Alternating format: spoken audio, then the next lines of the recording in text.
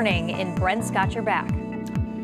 Yeah, Jen and Ben, the Better Business Bureau is getting the word out with Tax Identity Theft Awareness Week. Most of us groan about filing our taxes, but for a con artist, it can be a chance to steal your refund. All the scammer needs is your Social Security number. The BBB also says to be aware of IRS imposters. Now, tax ID theft is a particularly sneaky con because victims typically don't realize they've been targeted until they try to file their taxes for real. So here are a few ways to protect yourself. First, file early as possible, in fact, before a scammer has the chance to use your information.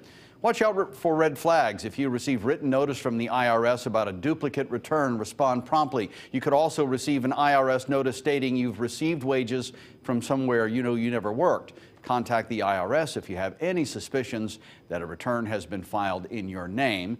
Also, research your tax preparer and consider getting an identity protection PIN on top of your Social Security number. It's a 6-digit number that confirms your identity.